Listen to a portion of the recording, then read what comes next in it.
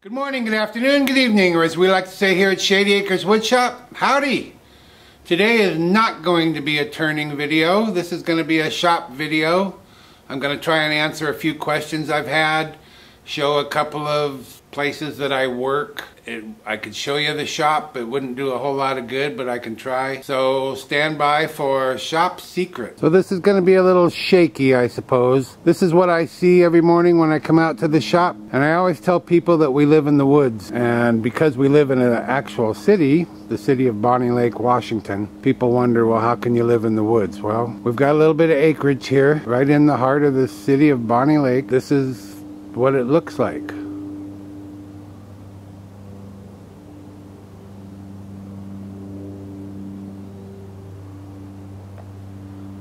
There's the house over there.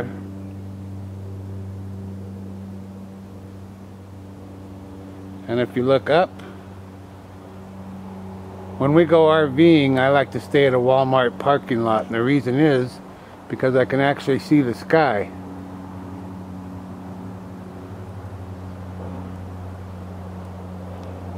The views here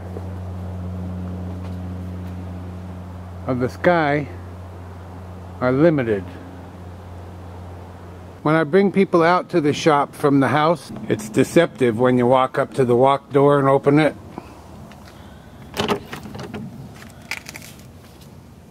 Because it's much, much taller and larger than it looks. Got 11-foot ceilings in here. It's all unfinished. There's no insulation whatsoever. I put that pegboard wall up here 30 years ago when we moved up. And I've just been collecting lumber basically all my life. And this lumber over here came from a yard sale, and it goes back there. Some of it's 20 feet long, 16, 12. And then that lumber down there on the floor, I bought right after I retired, and there's all kinds of different hardwood in there. It's all hardwood. Those two stacks that you see, and what's in that wood bin right there, I bought those all from a cabinet shop that was going out of business. And then I discovered the lathe, and now I don't do woodworking. So what I have is a jam-packed shop that I don't use. And I keep most of my tools covered up. That's the bandsaw over there. A couple of the toolboxes are covered up. This is my Delta Unisaw, all covered up. Down here is my Delta joiner. Got various sanders on this table, or these two tables, covered up. Another table there, that's my, with the can of paint sitting on it, that's my router table. I've got that DeWalt scroll saw that I've never used in my life. There's the lathe. A couple of drill presses. 60-gallon air compressor. More wood off over on the far side. And see that cool heater sitting up there?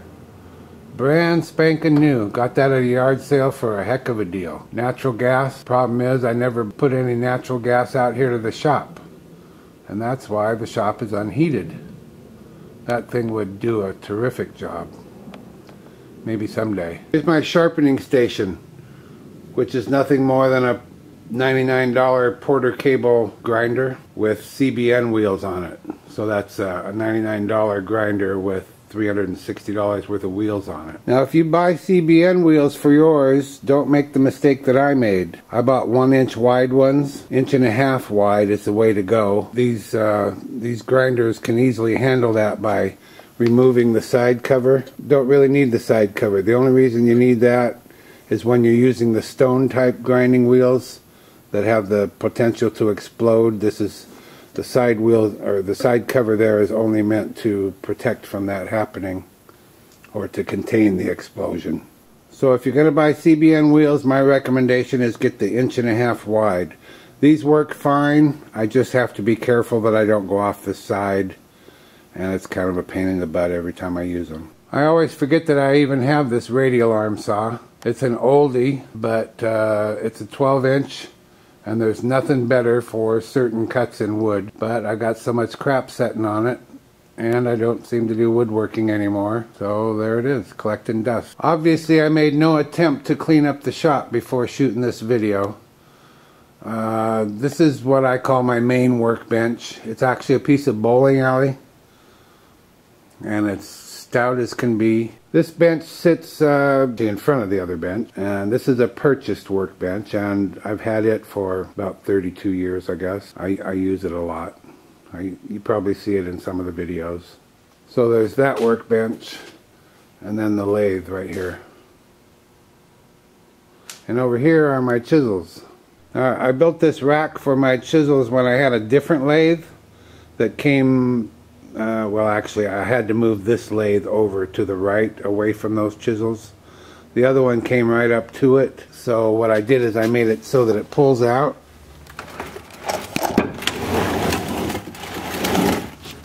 But it hasn't been pulled out in so long that it's kind of hard to pull out. I see all kinds of sawdust and crud in the slides down there. But that's when I'm reaching for a chisel, that's where I'm reaching. I don't pull that out anymore. I did have a question from a viewer a while back to show how I make these little blocks of wood that I use to go inside of the finished bowl to remove the tenon.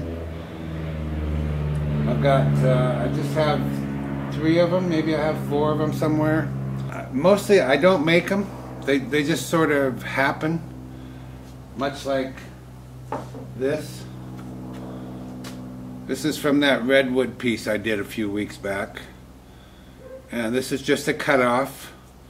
This is 3 happens to be 3 1/8 of an inch, and that'll fit into my large jaws. And so if I wanted to use this to replace one of these, or to make another one of these, or one of these,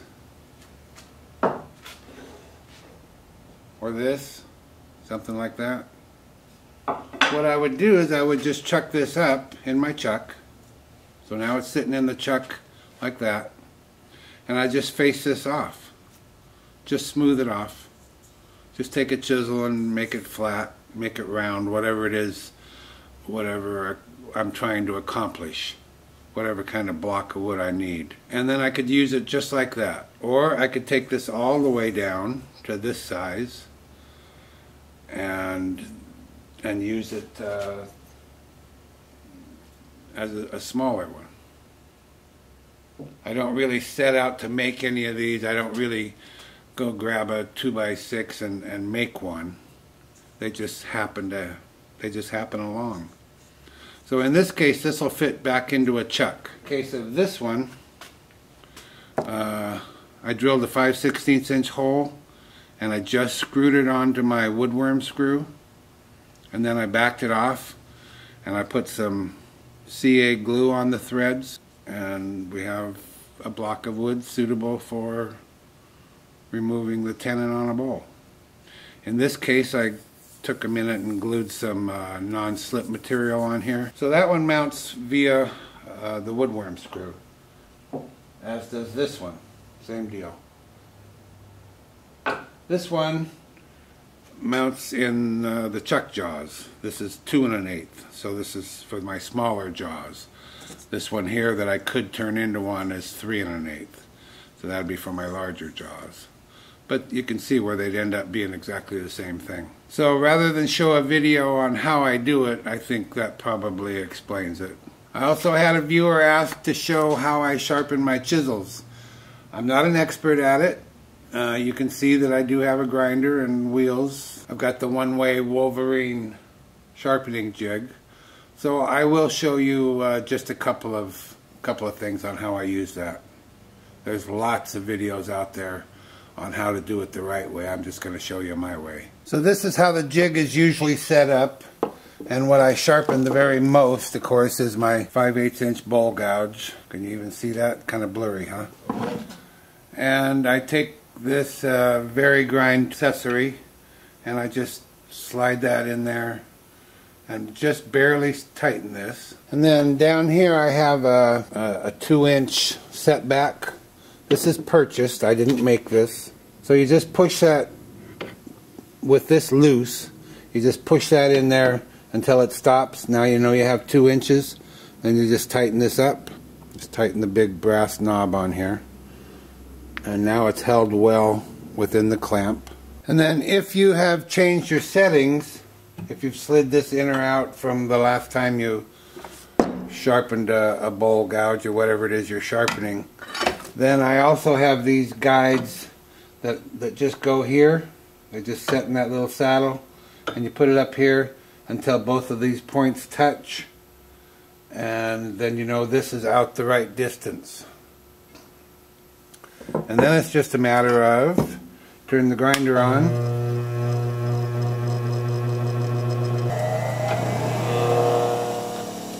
come all the way over here to your far edge is the way I do it.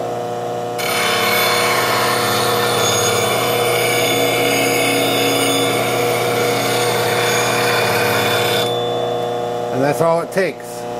Can't do it wrong. It really doesn't get any easier or better than that. Now a lot of people make that little 2-inch guide that I showed you, and a lot of people make these kinds of things, these guides, to get the distance right. I used to be into that kind of thing. I'm just not anymore. I just want to get on with turning. So practically everything I have related to turning is purchased. I just don't want to mess around making jigs anymore. It's just not that much fun to me. I wish you could feel how sharp this is. This is razor sharp. And it's so simple. And you can't do it wrong. Now my darling wife bought all of this for me, the Wolverine jig. She bought that for me. And last Christmas she bought this for me. You know what that is? That's a jig for this jig. And it's for sharpening skew chisels. And I smiled and said thank you dear, and I thought it was kind of a goofy thing. But I'll tell you what, it is not goofy at all. So once you have that installed, you loosen up your what's holding this in place so that it can slide, and you go like this, and you pull that out until I'm looking at the bevel up here. You want that bevel to set pretty flat and evenly.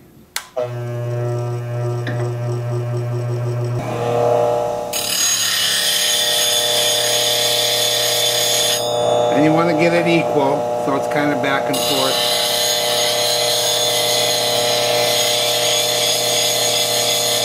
Now I'm looking at it to see if the pointy part of the edge is centered. And then you feel that? Holy smokes, that's sharp. Just amazing. And so simple. Now one of the most common questions I get asked is, what angles do I set my negative rake scraper to? Sharpened on the top and the bottom. Well, I didn't know.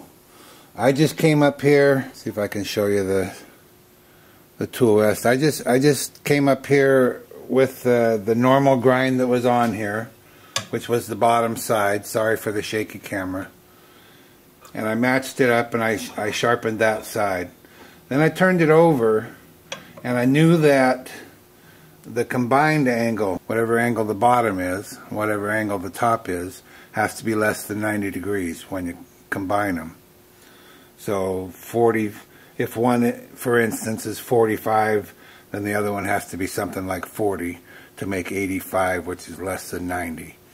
It just has to be less than 90. That's all I know. So I just sharpened the normal bevel that came on the tool.